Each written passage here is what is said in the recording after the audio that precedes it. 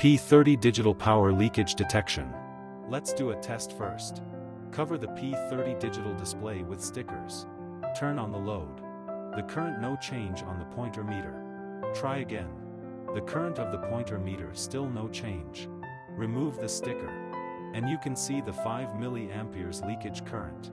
Why can't the 5 milliamperes leakage be reflected in the pointer meter? Whether it's a mechanical pointer or a digital power meter, it can't be seen because the range is too large.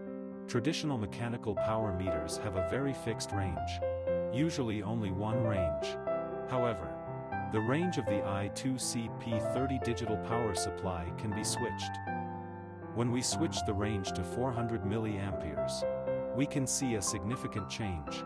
Restart it and you can see the value has changed.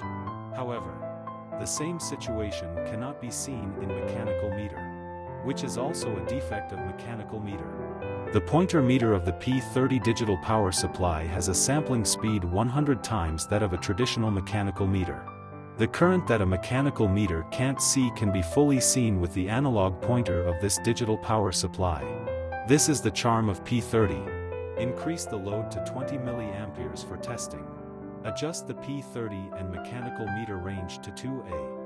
Let's see the changes of mechanical meter and P30 above.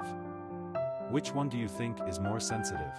Through testing, it can be concluded that the advantages of P30 are very obvious, such as the ability to switch ranges, accurate microscopic leakage detection, etc.